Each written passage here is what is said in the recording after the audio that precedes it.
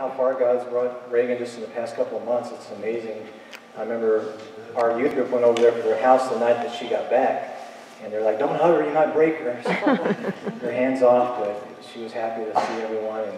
And just a lot of love from this church to this family. And we just appreciate your prayers and your continued prayers for her. Amen? Amen. All right.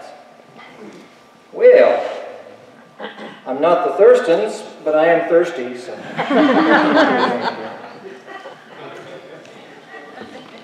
going to have to put up with me today. The weather prevented them from coming, but they are rescheduled. They will be here again in just a couple of months, so we look forward to having them with us.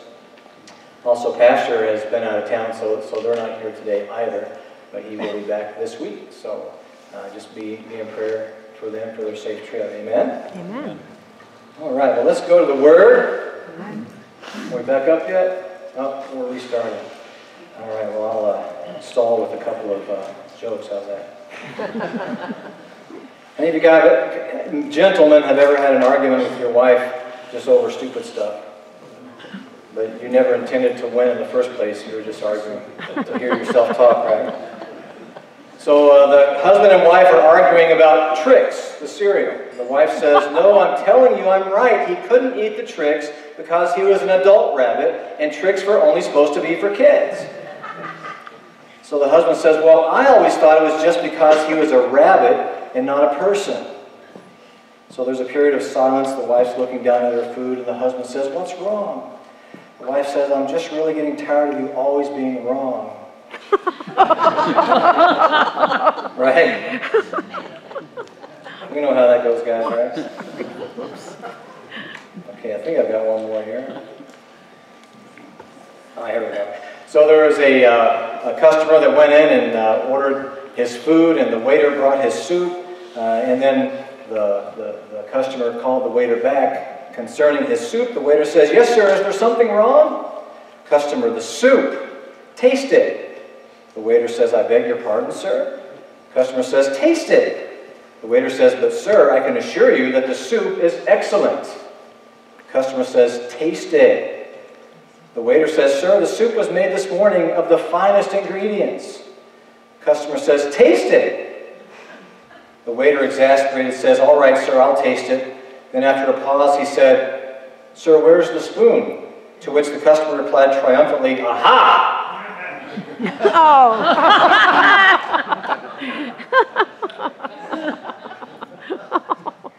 Anyway. Moving right along. I had a little Christmas message for you. And I think it's very appropriate for these days because of the subject matter of it. But we're going to appropriately read the Christmas story from Luke chapter 2. I won't tell you the version. You'll recognize it after we get into it. So read with me Luke chapter 2, starting with verse 1. In those days, Caesar Augustus issued a decree that a census should be taken of the entire Roman world. This was the first census that took place while Quirinius was the governor of Syria, and everyone went to his own town to register. So Joseph also went up from the town of Nazareth in Galilee to Judea, to Bethlehem, the town of David, because he belonged to the house and line of David. He went there to register with Mary, who was pledged to be married to him. While they were there, Joseph built a few tables, worked on a couple of houses, but did nothing really special. And there were shepherds living out in the fields nearby, keeping watch over their flocks at night. Yes, it was pretty much another routine night in the fields. No angels, no host of heaven, just the baaing of the sheep. You guys have this in your Bible? No. The shepherds said to one another, let's go to Bethlehem and see Joseph tomorrow. I hear he's got a good deal on tables and chairs. So the next day they found Mary and Joseph, and sure enough, they had a table built for their home office, and the shepherds returned commenting on what a good deal they got. And Mary pondered it in her heart what a great husband she would marry that could make such a good living for the two of them. So that's pretty much in a nutshell, the Christmas story without Christ. Right? Get it? Mm-hmm. So, that's kind of what would have happened if there had been no baby Jesus on the first Christmas. Growing up, there was a cartoon that I enjoyed. It was called The Year Without a Santa Claus. Anybody remember watching that? The little, puppets, the stop motion. Yeah, it was kind of fun watching that. Santa wakes up sick after Thanksgiving. The doctor says, "Santa, you really need to take the year off." Santa's like, no, I can't take the year off. But then he decides, well, the children don't really care anymore anyway, so maybe I will take the year off. And so Mrs. Claus goes to bat for him, and she goes and talks to the freeze-meister and the heat miser and all that kind of stuff. And it ends up that Santa does end up, doing Christmas anyway. But it was almost a year without a Santa Claus. How unimaginable for Christmas to take place without Santa Claus, right? It's terrible. But what if that first Christmas was the year without a Savior? Mm-hmm. That's kind of what the subject matter is, the year without a Savior. Can you imagine the first Christmas without Christ? Well, it wouldn't have been Christmas, just another night not to remember, right? No victory, no change, no Savior. But some people want that. It makes absolutely no sense to me why people want to leave Jesus out of Christmas, but they do. Right? All the time. They don't want a Savior in Christmas. It kind of messes up the whole thing, right? A lot of people see it as no big deal to take Jesus completely out of Christmas. They don't want the baby Jesus in the manger. They want to boycott that. Let's don't have the manger scene, right? They don't want to say Merry Christmas. It's either Merry Xmas or Happy Holidays. But, leave Christ out of it.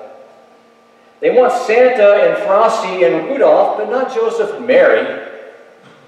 That's so, 2,000 years ago. They want the shopping and the tree and the presents, but not His presence. Oh, that's good. In their home at Christmas, right? And it's sad.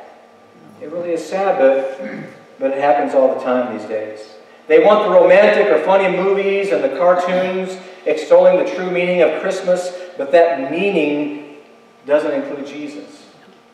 And we watched a ton of Christmas movies on the Hallmark Channel, and me and my daughter Nicole know exactly how they're going to end.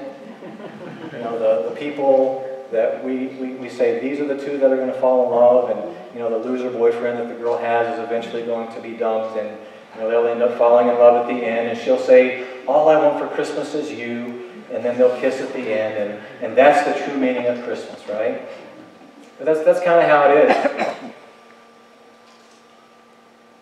But I don't think that people really understand what they're doing when they leave Jesus out of Christmas. Some people don't necessarily intend to leave out Jesus, but they get so busy with the holiday bustle that they find themselves at the end of the holiday almost fully, if not fully, leaving Christ out of the whole thing.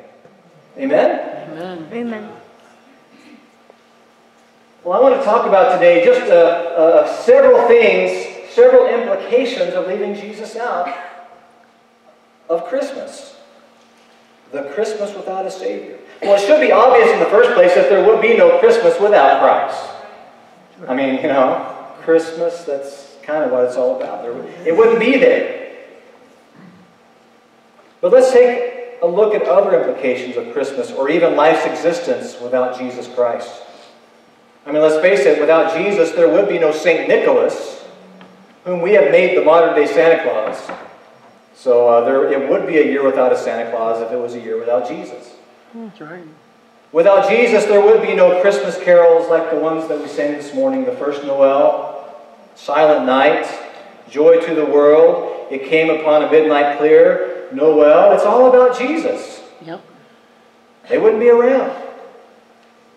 There would be no December holidays except perhaps winter solstice, because you wouldn't have Kwanzaa, you wouldn't have Hanukkah, you wouldn't have Christmas, nothing to celebrate except the falling of the snow, which some people don't celebrate.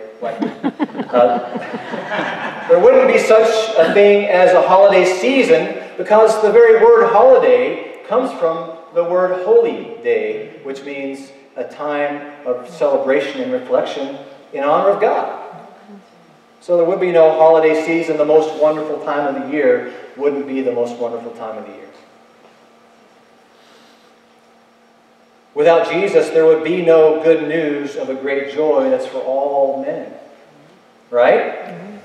There would be absolutely no peace on earth. I mean, you think we got a rough world now? Think about a world without Jesus. That's right. Man. It'd be awful. Without Jesus, there would be no John 3:16. For God so loved the world that he gave his only begotten Son, that whosoever would believe in him would not perish, but have everlasting life. That wouldn't exist without Christ. Without Jesus, the fact is that we would still be hopelessly lost in our sins. Amen. That's something to think about. Right?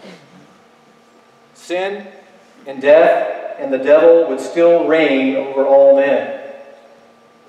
See, when Jesus came and before he ascended back to the Father, he said, all authority has been given to me in heaven, on earth, and under the earth. Well, if Jesus hadn't been here, the devil would still have all that authority of sin and death and the sting of death that Jesus Christ took away. It would still be there. We would still be required to sacrifice sheep and goats and doves and other choice animals to cover our sins. How'd you like to do that once a year? Take your favorite little sheep up to the altar, and take out your knife and slit his throat, let the blood drain out, shake it all over the altar. That's what they had to do before Jesus became that sacrifice for our sins. Right? Mm-hmm. We would still be living under the law, having to observe the very letter of every bit of the law.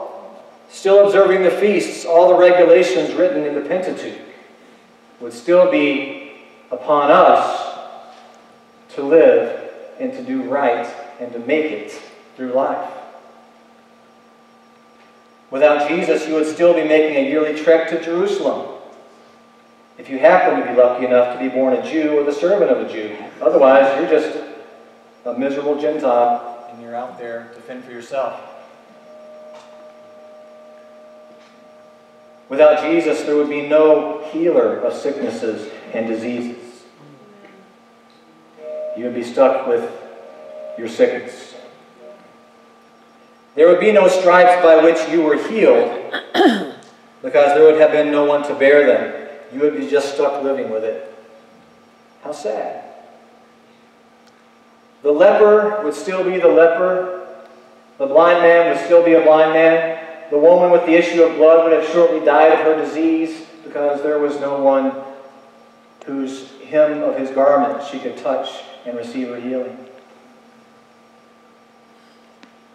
Lazarus would still be in the grave, because there was nobody to call him forth from the grave. Without Jesus, there would be no fulfillment of prophecy about the virgin with child. No Emmanuel, which means God with us. The child would be born.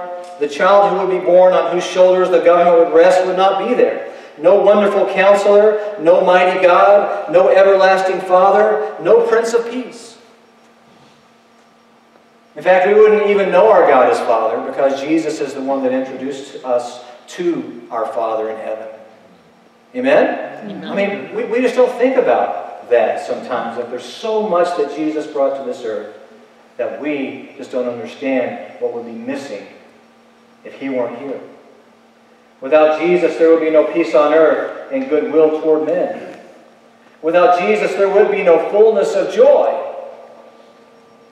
Without Jesus, all your needs would not be supplied according to God's glorious riches through Christ Jesus. Without Jesus, you would have no high priest who understands all your weaknesses and who was tempted in every area, yet without sin. You just have some unknown God up there that we don't know how to get in touch with, and who is a judge and a convictor of sin. That's all we would know about it. Without Jesus, you would have no one at the right hand of the Father forever making intercession for you. Someone pulling for you. Someone saying, Jim is worth it, Father. I'm pulling for him. He's going to stand before you with my blood. And he's going to stand before you righteous. There would be no him who knew no sin became sin for us, so that through him we might become the righteousness of God. There would be none of that.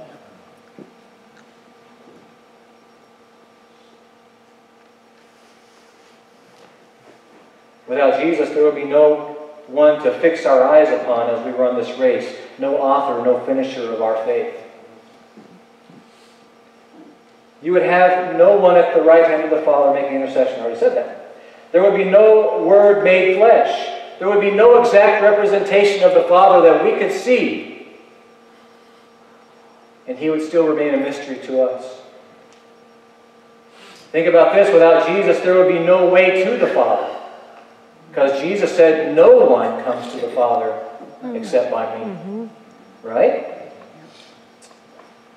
Without Jesus, there would be no Holy Spirit sent to be with us and to be in us, who would teach us all things. Wow. And I can't imagine a life without the presence of the Holy Spirit. I can't imagine it. But when we leave Jesus out of things, that's what we're asking for. Without Jesus, we would have no glorious hope of his returning because he never came in the first place. He would have not gone away to prepare a place for you so that where he is, you could be also. You would just be stuck waiting to die, hoping that you were good enough to stand before a holy God. Wow. Without Jesus, there would be no resurrection of the dead, no trumpet sound, no catching away of the church to look forward to. Right? And I'm looking for that day. Amen. Without Jesus, there would be no church. Only Jewish synagogues, probably still run by Pharisees and Sadducees. Think about that. Without Jesus, there would be no United States of America. That's right. A nation founded as one nation under God. There would be no freedom, religious or otherwise. What a terrible thing to have a year without a Savior. But that's what so many of us want. Not us, but, so many people want. But they don't understand what they're saying. Right. Just like when they hung Jesus Christ on the cross, he said, Father, forgive them, for they know not what they do. When we want to have Christmas and celebrate all the fluff and all the stuff and the tree and the characters, but we leave Jesus Christ out, we don't understand what we're doing. That's right. Because Christmas means so much more than what so many people make it. A Savior, a healer, a deliverer, one whom we can have a relationship with, who has revealed to us the Father, who has revealed to us the kingdom that we can be a part of. That's what Christmas is all about. Amen? Yes. Paul alluded to this. He was talking about Christ's resurrection from the dead, but he said something along these same lines. In 1 Corinthians 15:13, he said, "For if there is no resurrection of the dead, then Christ has not been raised either. And if Christ has not been raised, then all our preaching is useless, and your faith is useless. And we apostles would all be lying about God, for we have said that God raised Christ from the grave. But that can't be true if there's no resurrection of the dead. And if there's no resurrection of the dead, then Christ has not been raised. And if Christ has not been raised, then your faith is useless, and you are still guilty of your sins." In that case, all who have died believing in Christ are lost.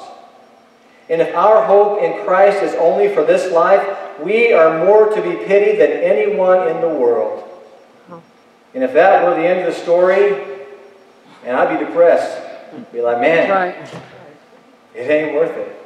But then comes verse 20. It says, "But, in fact, Christ has been raised from the dead. He is the first of a great harvest of all who died." So you see, just as death came into the world through a man, now the resurrection from the dead has begun through another man. Just as everyone dies because we all belong to Adam, everyone who belongs to Christ will be given new life. Amen. Praise God. Yes. Here's the thing, guys. It's a fact that Jesus was born and came into this world over 2,000 years ago. For you and for me. On that first Christmas day, Jesus did show up. There was a baby in the manger. And he did accomplish and finish all that he came to do. Now, since you are so confused at the first Christmas story I read to you, I want to read the real one to you. In those days, Caesar Augustus issued a decree that a census should be taken of the entire Roman world. This was the first census that took place while Quirinius was governor of Syria. And everyone went to their own town to register. So Joseph also went up from the town of Nazareth in Galilee to Judah, to Bethlehem, the town of David, because he belonged to the house and line of David. He went there to register with Mary, who was pledged to be married with him, and was expecting a child. While they were there, the time came for the baby to be born, and she gave birth to her firstborn, a son. She wrapped him in cloths and placed him in a manger, because there was no room available for them. And there were shepherds living out in the fields nearby, keeping watch over their flocks at night. An angel of the Lord appeared to them, and the glory of the Lord shone around them, and they were terrified. But the angel said to them, "Don't be afraid, I bring you good news that will cause great joy for all the people. Today in the town of David, a Savior has been born to you. He is the Messiah, the Lord. And this will be a sign to you. You will find a baby wrapped in cloths, lying in a manger." And suddenly a great company of the heavenly host appeared with the angel, praising God and saying, "Glory to God in the highest heaven, and on earth peace to those on whom his favor rests." When the angels had left them and gone into heaven, the shepherds said to one another, "Let's go to Bethlehem and see this thing that has happened, which the Lord has told us about." So they hurried off and found Mary and Joseph and the baby who was lying in the manger. When they had seen him, they spread the word concerning what had been told about them about this child. And all who heard it were amazed at what the shepherds said to them. But Mary treasured up all these things and pondered them in her heart. The shepherds returned, glorifying and praising God for all the things that they had heard and seen, which were just as they had been told. Don't you like that version a lot better? Mm-hmm. Yeah. Amen. And that version is the true version of the first Christmas. Jesus Christ came as a baby, the Word made flesh, who made his dwelling among us, so that he could be the author and finisher of our faith, who for the joy set before him endured the cross, despising its shame, sat down at the right hand of the Father to ever make intercession for you and me, took the stripes upon his own body so that we could be healed, shed his own blood so that we could be cleansed and made righteous in God's sight. Man, I don't ever want to have a Christmas without a Savior. Amen? Amen. Aren't you glad that Christ came on Christmas? Let's keep it that way, because Christmas begins with Christ and Christmas ends with Christ. Yep. Aren't you glad that Christ is in you? Yes. Amen? Amen. And if he's not, then let's take care of that this morning, because he wants to be. He is Emmanuel, which means God with us. And he wants to be forever with you. Amen? Let's bow our heads this morning.